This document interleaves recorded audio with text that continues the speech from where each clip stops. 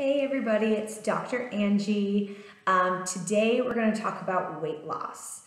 I have been a personal trainer since I was 18, and I have been an athlete pretty much my entire life, but I've also struggled with weight pretty much my entire life. The good news is that struggle has given me a lot of insight and a lot of knowledge and experience with how to lose weight, how to do it healthfully, and really how to find a lifestyle that works forever. So let's talk about that. So when I was a personal trainer, I really struggled because I felt like my clients would come in and most of them knew how to eat right, or most of them knew how to exercise, but week after week they would come, they wouldn't see results. Maybe they would see results and then 6 weeks down the line they reverted back to where they were at. And I couldn't figure out what the issue was. And as I was going through this, I was getting my bachelor's degree in nutrition and dietetics. And I started to see maybe where the issue was lying. So obviously the nutrition guidelines are based off of MyPlate and the food pyramid and certain numbers of breads and grains and certain numbers of vegetables and certain numbers and servings for fruits.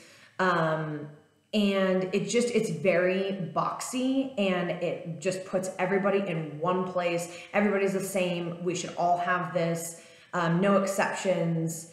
And that doesn't work for 99% of the population. So how can you say that one person who is a single mother of 4 kids who has very little income and struggling just to feed her own kids, how can you ask her to have only organic fruits and vegetables and grass-fed meat and then 15 grains a day when maybe she can't afford all of that and she's barely making ends meet? That is a true story. I had that as a patient, as a client when I was a personal trainer. And then I had the flip side of somebody else who had unlimited access to fruits and vegetables, and she was able to work out all the time. But the truth of the matter is that both of them had weight problems. Neither one of them got results on whatever they were doing. And so I couldn't figure out, when I was, as a personal trainer, talking about calories in, calories out, and doing all of these, you need to have 6 servings of fruits and vegetables a day. And I was just following exactly what I was being told in school and everything I had learned as a personal trainer. I couldn't figure out why people were still struggling with weight. And it's very clear that whatever we're doing is not working, because over 50% of our population is overweight. So whatever we're doing, it's not working. Then I went through medical school, and I was struggling with my own weight, and I was struggling with, if I'm only eating 1,500 calories a day, why am I not losing weight? I'm working out all the time, I'm teaching, I'm running, I'm doing all this stuff, and I couldn't figure out why I wasn't losing weight. And it wasn't until I tried the ketogenic diet for the very first time, it was about 3.5 years ago, that I suddenly felt like I was able to feel full throughout the day, so I wasn't starving all day. And then I was sleeping really well, and I just had like all this energy, and I felt great. And I really, at that point, I was like, there's something to this. Something is going on. What makes this different from everything else I've ever done? And in the ketogenic, I wasn't counting calories. So that was like really shocking to me that I was able to finally not count all of my calories. It was more about the fat intake and the low carb intake and moderate protein. So I started diving into that, and I did a lot of research on glucose control. And that's pretty much the basis of weight loss and weight gain. So at the end of the day, I know a lot of people are like, oh, you don't eat any carbs and low carb this and low carb's not sustainable. And that's actually not true. So carbohydrates are not a necessity for a single human on this planet. That's the truth. Your liver is amazing and it will make its own glucose when it needs to.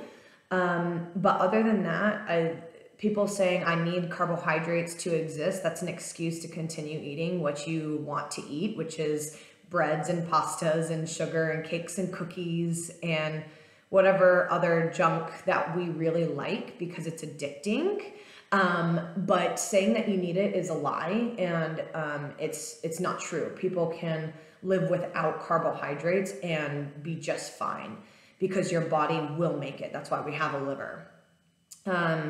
So then at the end of the day, it's about science. So when you eat glucose or any type of sugar or carbohydrate, it spikes your blood glucose, and then that spikes your insulin. So when we do that, you're inhibiting your ability to utilize fuel from yourself, such as fat or any stored muscle glycogen that you have. When you spike your insulin, you're not able to utilize those sources of energy. So really at the end of the day, it's about preventing insulin spikes. So you can call it what you want. You can be on the ketogenic, you can be on carnivore, you can be on a low carb, you can be on Atkins, you can be on modified Atkins, you can be on any of those, but at the end of the day, all of those work because you're preventing your blood sugar from spiking. And then I have the question all the time about, well, what about I count my macros? You know, I count my macros and this and this and this, and that allows me to have carbohydrates. The truth of the matter is that the only reason that you can have carbohydrates and a good amount of them on macros is because you're counting calories. And nobody can have 5,000 calories and most of them being carbohydrates unless they're a man with a ton of testosterone and they're trying to bulk. And in which case maybe that's necessary. Fine, you can do that.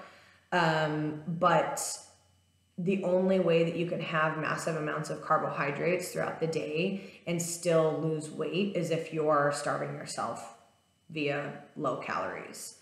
So that's my take on it. And at the end of the day, weight loss is about modifying your blood glucose and all of your other hormones. And that's what I do in my weight loss program. So I hope this helps. Have a great day.